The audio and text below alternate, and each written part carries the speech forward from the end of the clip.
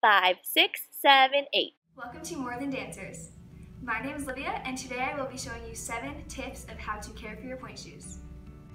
Tip number 1, purchase a stitch kit so that you can sew your pointe shoes properly. In a stitch kit, there is thick thread and there is a thick needle so that the elastics and ribbons will not come undone when you wear them. I got mine at my local dance studio.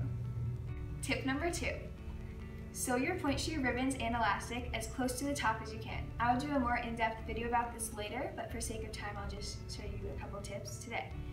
When I get my pointe shoes, I like to take the drawstring and pull it as tight as I need it so that I can sew the ribbons on the drawstring because I will not be using it and it will support my arch more.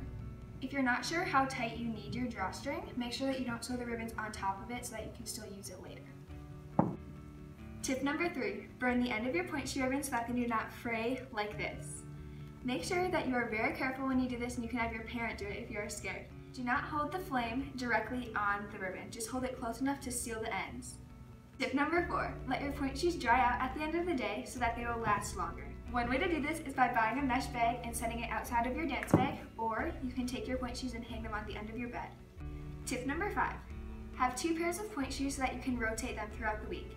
By doing this allows the first pair to fully dry out while you are dancing on the second pair, and vice versa. It is very important to let your shoes dry out because when you are working hard, you are sweating, which means your shoes get wet. Tip number 6, do not buy too many pairs of pointe shoes in the beginning.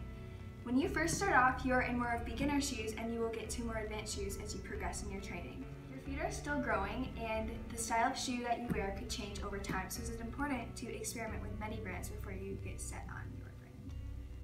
Tip number 7, alternate your shoes so that they will last longer.